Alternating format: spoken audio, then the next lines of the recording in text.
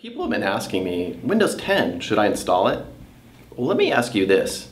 Do you think it would be cool if you got in your car and it had been repainted, drives a little bit faster, handles a little bit better, but the radio controls all got shifted around and the cruise control was modified so it didn't quite work the same way as it did before. And sometimes it doesn't quite work, but usually it works. And occasionally you'll go to the gas station and you can't open the gas flap to the car. But that is interesting to you to kind of figure out why the car is doing all that stuff. And by the way, it was free getting all these upgrades to the car. If you answered yes to these questions, then you should install Windows 10.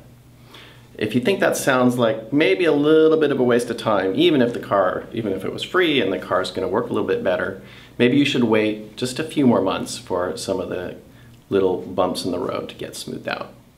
But what about me? I have to confess, I've been running the beta for our Windows 10 for about 6 months, and it's been a great experience. I really like it.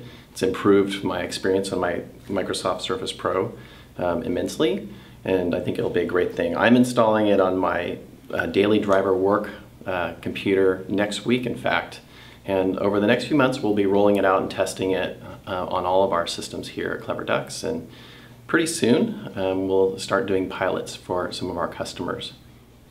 Look, at the end of the day, Windows 10 is going to provide a lot of benefits to business, but we want to make sure that it's going to be improving productivity and not slowing it down. So it's not time yet, but we'll let you know when it is.